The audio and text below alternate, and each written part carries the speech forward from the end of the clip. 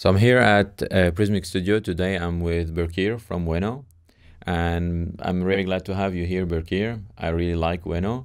So can you maybe first tell us a bit about yourself and what you do? Thank you. Yeah, I'm very glad to be here. My name is Birkir Gudjonsson. I'm a technical director at Ueno. Yeah, my role is I do a lot of things. Everything from receiving a client and finding out his requirements and expectations, and all the way up to delivering a good product. And can you give us a bit of like maybe introduction of what Ueno is? So Ueno is a full-service digital agency. We have 3 locations in Reykjavik, Iceland, New York, and San Francisco. We do everything digital. And I guess you're very well known for very big projects that you did, like very famous project that you did for different companies. And I like your huge attention to details and creativity. So I guess you're taking the thing to a different level. Next level, like yeah. Next level. Yeah, you can say that. Yeah, we work very closely with our designers, and we like to see ourselves as the developers. We like to see ourselves as an extension to the design team. And that's something, yeah, that's interesting. So basically, you work very closely with designers. It's not like designers do something and then they hand you the work and then you have to implement it and then you insult them back like, oh, this doesn't work. Why did you do it on Photoshop? You don't do that. Yeah. Oh, pixel perfect something. Yeah. No. We take the design and we make it better. We do animations, and if we don't have a motion study for a specific thing, if we have the time, we do it better and make it like an experience. And how do your designers do their work? What do they deliver? What do they deliver?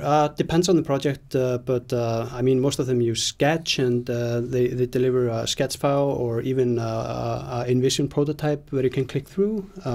But in the end, we always look at the style guide and do it from a modular and component-based. Oh, modular. So designers already do modular way. Yes, that's kind of the way to go. Okay, so they think of a page as modules, different pieces. Yeah, absolutely. And do they do this work together with developers? How to modularize like their page?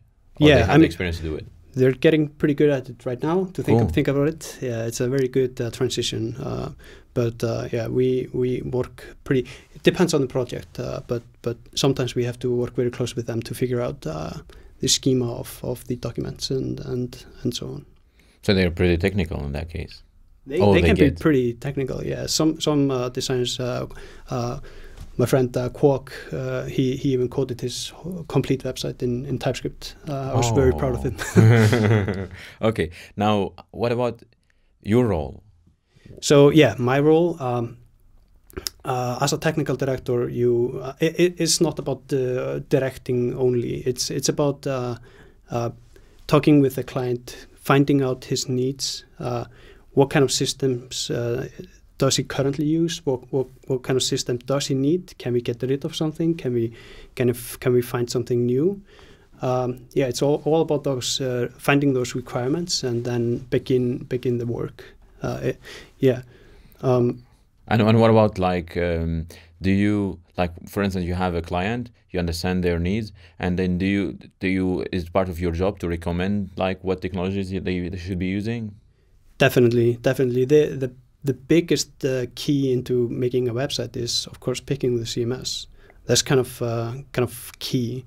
That's usually the first question that we need to solve before even the programming language or technology. Yeah, that's usually how it goes. And we always stick to recommending Headless CMS. Our sales pitch is usually like Headless CMS. You can always change it. Like, you're not stick to a specific service to manage your website. If you select WordPress, you're kind of stuck with WordPress. Right. But if you go with Headless CMS, you can go Angular, React, doesn't matter. You can, yeah. So again, components or modulars. Right, right. And that's why you start with a CMS, so that you have that freedom, and then you choose the framework that you want to. Exactly. And I want to touch more about that, your criteria of choosing a CMS, but maybe in a different video. And then you go into talking maybe about choosing the technology, the framework, the programming language. Yeah. What do you currently choose as programming language? So currently, like we like to call ourselves a React shop. So we write everything in JavaScript. Actually, we write everything in TypeScript nowadays for additional type safety. Yeah, we use mostly GraphQL for transportation layer on backend services. So yeah, picking services, we really look into like if they have our GraphQL endpoints and so on. But do you have like some customer that would say, no, I don't want that framework? Or would you adapt, like, would you choose a technology? Do you try to convince? Or sometimes you would say, okay, you don't like React, we are going for, I don't know, Node or some other framework? Or how does it go? Yeah, I mean, that's a good question. Like we are conservative of the client's time and money as well as our time. So we are very transparent, and we just say, like, you're not going to get the most for your money if we have to use something that we are not 100% proficient at. You know, something that we are very good at doing, we can do the most efficient. We absolutely recommend going that route. And we are a very, forward-facing technology-wise. So we use everything that's futuristic and nice. Yeah, I noticed that. Yeah, yeah. So so it happens sometimes that clients tell you, like, we're afraid of that. Yeah, and sometimes they don't have the capabilities of actually going to something more modern, if you will. They may be vendor locked into some specific technologies. Is that okay for you? Sometimes it's okay, and we just have to work around that. Sometimes we can just deliver HTML, and the client has a third-party provider who translate that into their system. But right, then they will lose the beauty of working with us. Of the perfection of the execution, right? Yes. Yeah, but do you like? If it happens, wouldn't you be like, I don't know? I mean, I would be disappointed, upset if I see something that is broken into something like not as efficient without the transitions that I would like. Yes. Yeah. Yeah, it's a hard one, actually, because yeah, we do a lot of things that maybe we wouldn't put our name under. Yeah, that's the thing also. We would just show you the design and the HTML that we provided, which is amazing. And then when it's translated into whatever system, it may be misinterpreted, So. Yeah, there are so many aspects, right? It's not like first in the implementation you need to be pixel perfect, and then also in the execution it should not be slow. It should show in the right order. Absolutely. So many things, transitions. Yeah, and responsive. So many details. Responsive. I mean that's one of the biggest. Like sometimes, or like often, most of the time we don't get different breakpoints. We only get the desktop design. And like I said before, our dev team is an extension of the design team. We figure out a way to make it work in mobile and make it beautiful in mobile. So it's very organic. That's the big part of the perfection of the design. It's not the design itself. Yeah. It's the execution and how it happens in the team that is very coherent and works together so that you achieve a global thing that actually is a good experience. Absolutely. And do you use like bare CSS, or do you use some kind of frameworks as well? Yeah, good question. We mostly stick to SAS nowadays. Our stack is basically we use CSS modules, no matter what kind of CSS system we use, even if it's SAS or less or stylus, doesn't matter. We always have to use CSS modules on top so that we don't interfere CSS classes with each other. If we have two developers working on a different button, and they both name their class button, we don't want it to interfere. Yeah. So class names is CSS modules is very important for us. Yeah.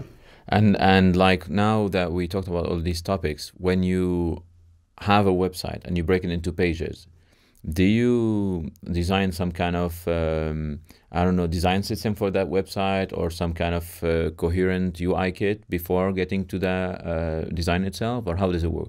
Yeah, I mean, we have different types of projects. Sometimes we just have marketing sites. That's like a one-off thing that just lives for maybe 3 months. We don't go all into UI kits at that point, but sometimes we get a very high-profile website that has to live forever and is like kind of a future project. We go and create a style guide in the beginning in design, and then later we may end up creating like a UI kit with some sort of tool. Right. Or even just like our basic is usually just create a page within the website called elements, and we just list out all the different React components in that page. Interesting. Now that all these choices of frameworks, technology, method of working, who does it? Is it there some team that's always thinking, or does it evolve? And some team like would say, okay, we in the last project we worked on this and it's really nice. Maybe you should replicate that in other projects. How does it go? So in terms of selecting technologies? Yeah, technologies and methodology. Yeah, I think we have a variety of developers, and everybody has input always. So like, oh, I used this great technology before, like we should definitely try it. We used it on the last project. We should stick to it. That's definitely how it goes. Like we just try new things, and if it's good, we stick to it. Right. Yeah. Cool. So now maybe we in future in the next video we talk about the React framework that you're using, and then we talk about in another video about the headless CMS and how do you choose that and which ones you use. Absolutely. Cool. Thanks. Thank you.